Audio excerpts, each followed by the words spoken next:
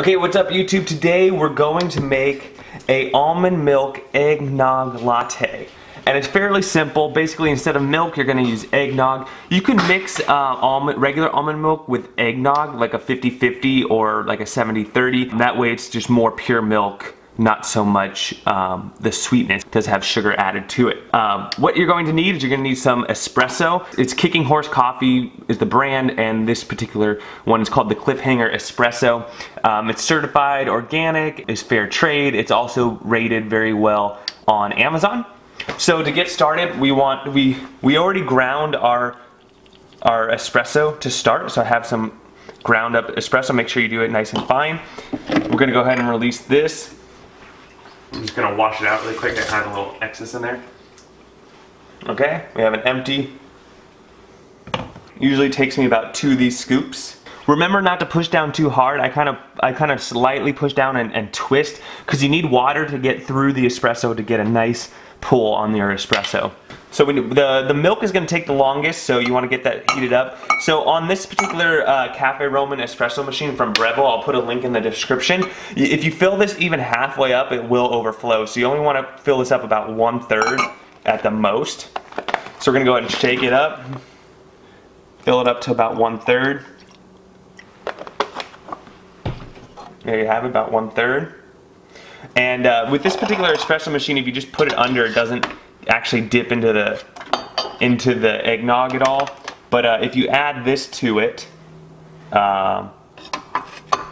it adds just enough height to get it in there. So let's go ahead and steep this. See, it's already starting to bubble up. Another way to measure this is just to touch it when it gets too warm to the touch. But with the laser, I can see it's about 150 now. We're getting there. Alright, we're nice and hot there.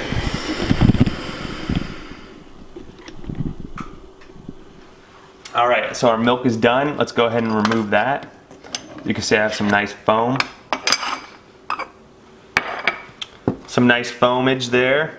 We have our espresso all packed. We have our espresso packed. Go ahead and load that up. Make sure you have enough water in the system. I have plenty of water in the system. We're gonna go ahead and put the espresso cup underneath and make sure the heating light is off so I have hot water ready to go. And I'm gonna run this for 15 to 19 seconds.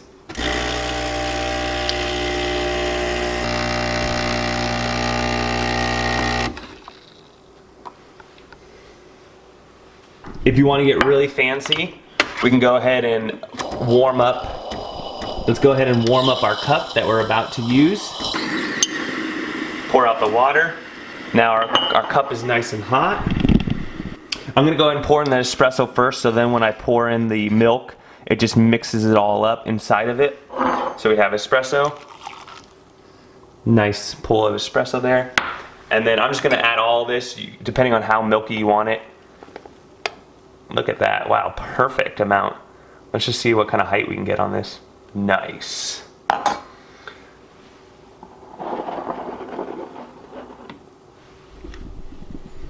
So there you have it. Happy holidays. Wish you a Merry Christmas and a delicious eggnog latte New Year. Oh, that foam is like whipped cream. Mmm. Very tasty. Very tasty indeed.